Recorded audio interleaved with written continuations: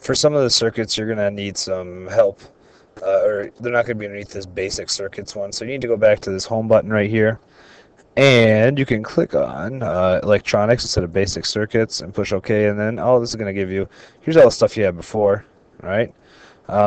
Basic, symbolic, so we want to keep a battery, obviously, a switch. Actually, let's dump that switch, just hit the delete button.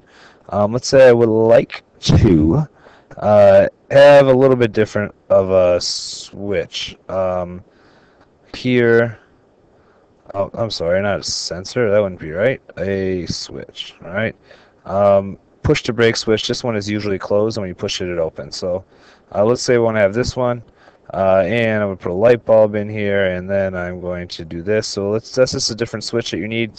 For a couple of these, you need different switches, so that's pretty much what you're going to do. And then when you open it, it closes. All right, so you have something like that. Also, that'd be normally on.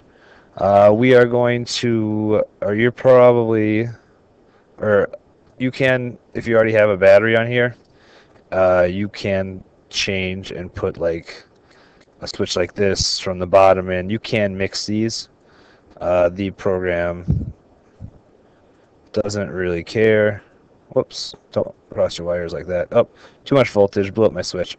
But you know, you can mix both your pictorial and your symbolic symbols around. Just so you know that you're gonna need that for a couple of them.